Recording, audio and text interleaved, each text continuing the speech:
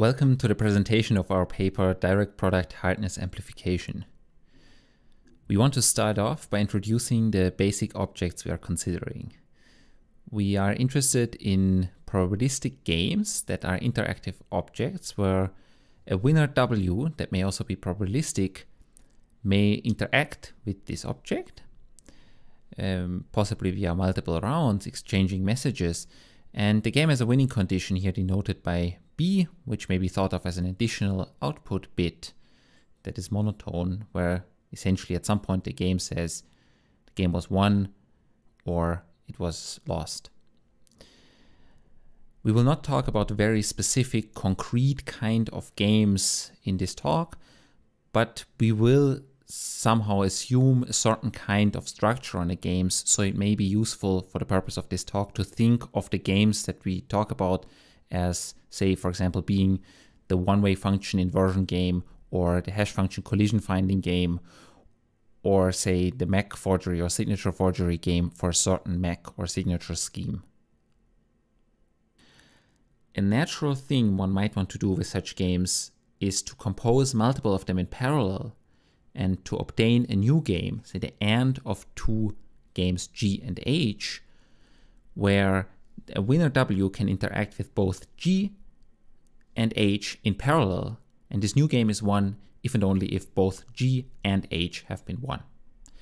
This is interesting because it leads to natural constructions to amplify the security of certain cryptographic schemes. For example, one can take multiple weak one-way functions and combine them to obtain a new strong one-way function. So for example, one would need to only assume or say prove a weaker kind of security for the building blocks, and then could just use such a construction to amplify the security. The hope is that it's much more difficult to win the AND of the games than just to win one of the individual games for themselves. And intuitively, one would hope that actually the hardness of the AND of some games is just a product of the hardness of the individual games. Because the games are independent, one would hope that the hardness essentially just multiplies. Actually, in an information theoretic setting, this is not trivial, but also not too difficult to prove that this is true in a perfect sense, with equality and essentially for any games G and H. In this work, we are considering the more difficult computational setting where one would basically need to argue via a reduction, basically reduce the winner W to a winner for just G and H, and then that the hardness multiplies is only true in an approximate sense, not with equality anymore. Before we look at this reduction in more detail, we state our main results. First, we state and prove an abstract hardness amplification theorem that is simpler, more general, and stronger than previous theorems of the same or similar kind. And our focus is twofold. First, we try to provide close to optimal concrete bounds as opposed to asymptotic ones, whereas still these asymptotic results basically follow as simple corollaries to our concrete bounds. And second, we, in the spirit of abstraction, we try to distill out the essence of such hardness amplification results and try to provide a theorem that is not only simpler, but also so general that it allows for reusability. We then show in a second part how to apply and essentially instantiate the theorem to non-trivial interactive cryptographic games, such as the MAC forgery or signature forgery game. Let's look more closely at the reduction we are considering.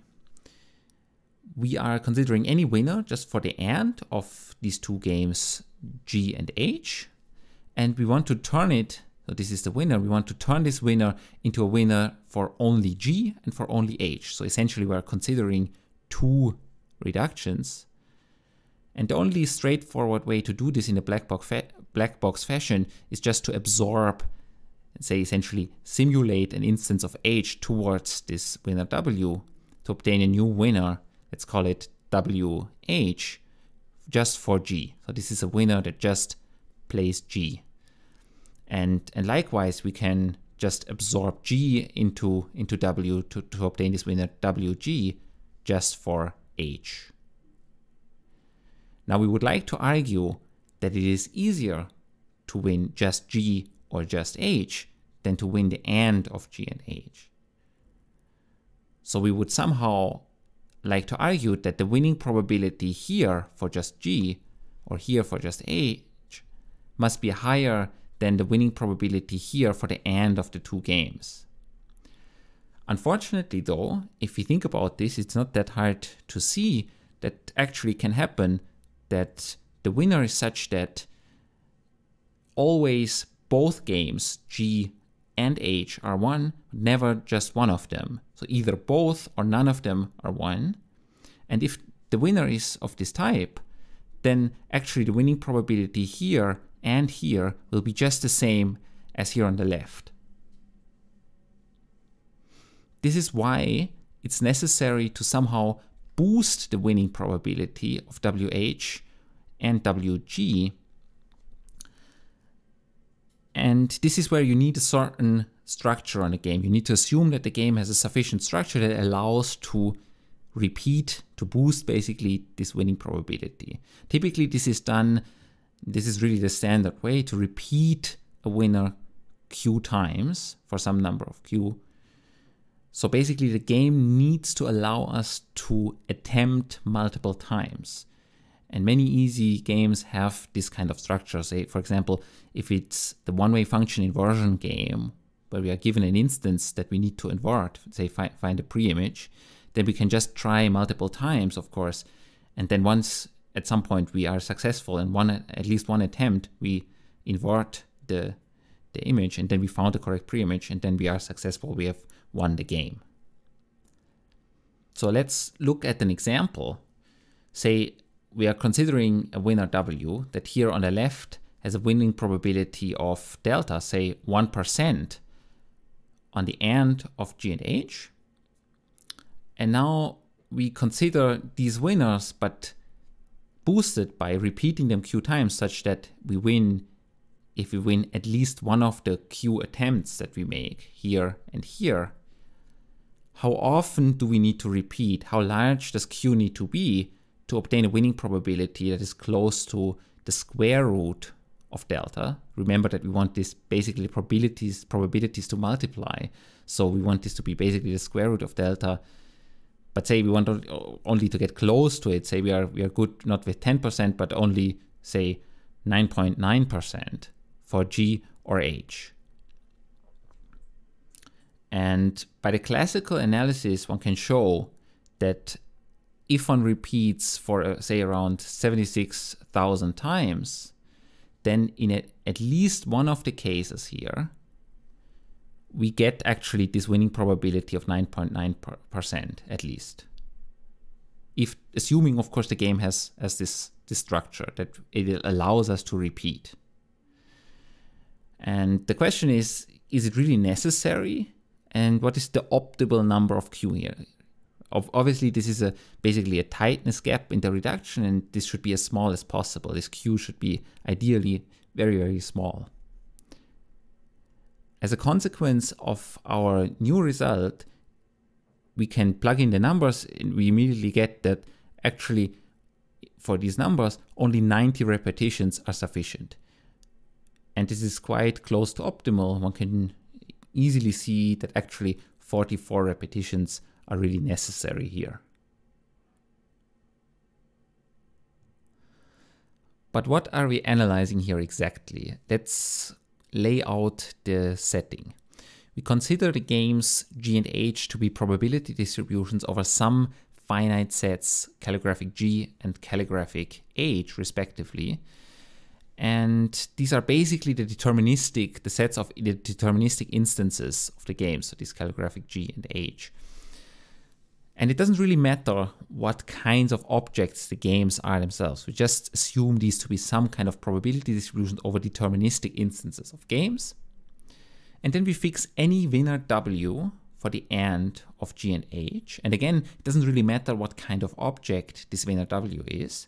The only thing that matters is that it induces a function mu that basically tells us for any pair GH of deterministic instances, what is the probability that W wins both G and H. And then, of course, we are interested in the probability that W wins the actual games, the AND of these actual two games, G and H, and this is just the expectation over G and H over this function mu, where G and H are independent. And now we look at the reduction that we've shown before, where basically we consider this winner WH, but repeated Q times, such that he's successful if he wins in at least one of the Q attempts against G. And it's easy to see that this has to be at least this quantity. So this is just the expectation. We play G, so we take the expectation over G. And then on each attempt, we have at least this success probability, simulating a fresh instance of H towards the winner. And then we repeat this Q times independently, and then this is just the probability that we win at least once, or that we do not lose Q times. It's this function psi here. And then we can do the same for the reduction towards H, where somehow just these expectations are swapped. It's just we play H, so the expectation is here over H. And now the goal is essentially to analyze the relationship between this expectation, the probability that W wins the AND of G and H, and these two expectations here, the probability that the winner that we derived from the reduction wins G, and that the winner wins H. This is basically the winning probability of H, this is the winning probability of G, and this is the winning probability that W wins the AND of the two games. And the idea is that we just analyze this for any function, for any distributions G and H, and for any function mu. The main difficulty is somehow that we do not really know how this function mu looks like, this winning structure, somehow, which instances of the AND, which pairs are one and with what probability. So we have to assume the analysis has to work for basically the worst case mu that we could get. So for example, this mu is essentially a two-dimensional map. It could look like this, right? Assume that our winner is deterministic. It doesn't have to be, so we cannot just assume this, but for simplicity, let's just consider a winner W that is deterministic and wins the instances basically that are just a Cartesian product of two such subsets of G and H, denoted here by SG and SH. These are the instances, basically, if a pair of instances hits into this rectangle, then both instances G and H, the AND is 1. Say the winning probability in here would be 1, and it would be 0 outside. And this is a very simple case, is somehow straightforward. It would also look like this if W played the games G and H independently. But in general, the analysis has to take into account basically any kind of shape, not only the rectangle, that we could have here. And this is somehow the difficulty that one needs to tackle. Okay, so let's look at how we state the actual amplification theorem. As we've seen before, we just assume G and H to be any probability distributions over some finite sets, calligraphic G and H, and then we assume just some function mu, which is the winning structure, essentially describing on which pairs of deterministic instances the AND is 1, but just any function mu. And then we assume some monotonically increasing boosting function. For simplicity, we just let this be any function. And then we assume that what corresponds to this expectation here essentially what corresponds to the winning probability of the winner through the reduction on G to be bounded and like somewhat small, and the winning probability on H to be somewhat small. And the expression here is just chosen so that we can state the result in a convenient way. And then we can apply the classical analysis and see that this expectation here, which corresponds to the winning probability of the AND of the two games, to be even smaller than this and that for themselves somehow. So you see that you actually get amplification. But now we notice that once we've basically removed everything that was unnecessary and stated the result at this simple and general sort of abstract level, it becomes easy to actually check whether this is really optimal and actually to show something stronger. So we then observe that if we moreover assume that this boosting function psi is not only monotonically increasing but also concave, which it typically is because this is the standard boosting function that you would use for these kinds of results, then actually you can show a stronger amplification. So you can show that actually this expectation here is even smaller than with the usual analysis. And this is basically what gives us these better numbers that we've seen before in the numerical example. So finally, we state some more results that we have in the paper, but where we have no time to discuss them in this short talk. So obviously we just talked about two games, say G and H, the AND of two games, and obviously we have n-fold variants of this, where it's basically about amplification for n games. And then we also have corollaries for not just any function psi, but this typical amplification function psi here, 1 minus 1 minus x to the q, because this is the typical case, and we give simpler expressions that work just for assume this particular function. And then we have a tightness discussion where basically we show that what we do, the kind of amplification results we obtain, are close to optimal, but still not perfect. And we have a conjecture for a perfectly optimal amplification result, which is somewhat interesting and which we would be quite excited to prove at some point. And we think it's doable. So loosely speaking, the conjecture says that at least for this particular amplification, or say boosting function, 1 minus 1 minus x to the q, the worst case that can happen in terms of the amplification is that either the winning or the losing probability of the considered winner is maximally concentrated. Where maximally concentrated essentially means that there is a rectangle, one rectangle, where the probability of winning or the probability of losing is 1 in the whole rectangle, and outside of the rectangle it's 0.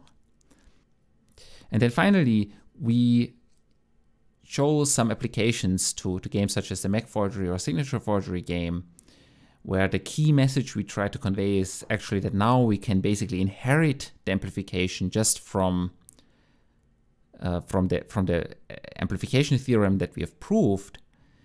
And the main analysis for these games is just concerned with explaining how this boosting actually works, because it doesn't work in a perfectly natural way as it does for, say, one-way functions or similar, say, hash function collision games.